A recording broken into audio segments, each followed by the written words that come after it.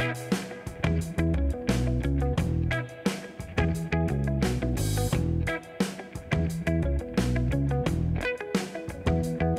guys, I'm Tyler from Hester Sports Fishing. And I'm TJ from Hester Sport Fishing, and today we're going to talk about Columbia River walleye fishing with blade baits.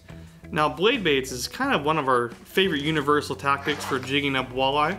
Many different applications for it. There's a lot of different situations you can use and a lot of different types of blades you can use. Now this one is your basic Norisata blade bait. This is a 1/2 ounce and plain silver. Now for these blades, you can put different tapes on them. I know you like the chartreuse tapes, I like the silver tapes. You can mix and match different colors, but the tried and true is your silver plain blade bait. Now if you look closely here, there's 3 holes on the blade. The further to the front of the blade that you put your dual lock in, the more action you're going to get. And vice versa, the further back you do on the blade, the less action you're going to get. Now stereotypically, what you do with the blade is you're going to cast it or you're going to jig it. You're searching for the walleye. Exactly. So the front of the blade is primarily used for casting. You're trying to search fish. When you do a big, 30-yard cast out, it's a little hard to feel the blade and get the blade to have a lot of action. So you try to have the hole or the placement of the hole at the very front so you can get as most action as you possibly can. Correspondingly, when we're vertical, you want maybe a little less action, or maybe it's a cold winter month and you don't want the blade vibrating a whole lot. So use either the middle hole or the back hole. If you're ever in doubt, middle hole out. Yeah. It's always the best one. I would say 80% of the time we're in the middle hole. 100%. So again, these come in different sizes, different colors. This is a great bait for searching for fish, and if you're on top of a different structure. Again, one of my favorite ways to do it is to have, the 3 and 3 out rule, where you have 3 guys casting around the boat and 3 guys going vertical over structure as well. And make sure when you do catch fish on these, you're marking your waypoints and remembering where you are fishing with these so you can find fish in the future.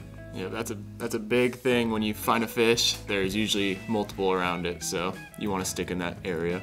So when fishing these blade baits, this is your Okuma Deadeye Custom Series, the 601 MXF. 90% of the time, or 80% of the time, you're going to be in the middle hole of your blade. You lock your dual lock in, and this is a medium extra fast rod. I prefer the 6 foot as this rod is for your vertical and your not so far casting. They also make a 7'4" Deadeye custom rod that's great for casting rods. So if it's just one rod of each is you usually can kind of get it done. You can have multiple if you're fishing multiple guys, but it's nice to have different sticks for different techniques and what you're doing. But when you're jigging them, it's real important that you're not jerking this thing all over the place when you're vertical. It's pretty light action. These blades will move a lot without a whole lot of action on the rod. A lot of times just a 12-inch lift of your rod tip, then dropping it slowly down.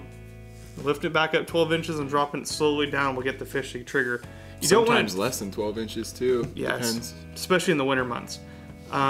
You don't want to drop these on a slack line. You want that fall to be controlled. If you're dropping this on a slack line, a lot of times this blade will get twisted up with the line and the hooks will get all messed up. So you want to control the fall. Remember, the walleye will always bite it on the fall. So you want to be able to feel it when the walleye will grasp onto it. One thing I like with the blade baits compared to other jigging techniques is when you're dropping it and it does get tangled up, you know right away. Sometimes with just free jigs, you can have stuff on them or the hook's fouled up and you wouldn't know for a couple minutes, but with these, you know right away. You can always be fishing. Yep, and the last thing, guys, is for these blade baits, they team very well with your scents. This is one of my favorite ones. I know you like the gels a little bit, but this is a new product from Procure. They do a great job with these blades, and all we do is we take a little piece of it, we just stick it right on the nose so we don't damage up the tape or discolor the metal. We stick the nose in it and shove it around in there a little bit, get a little extra scent, and it has helped us in the past. I do think it works a little better than the gel as in staying on, but depends. Like, other people like other different things, and I'm usually trying both throughout the day. So alright guys, well, thanks for looking in. We talked about what blade baits are, how to use them, when to use them, and why to use them, and of course a couple of extra tips with what kind of rods and some extra scents to spice up your blades, if you will. Thanks for joining us, guys. Remember to like and subscribe down below, and we'll see you on the water.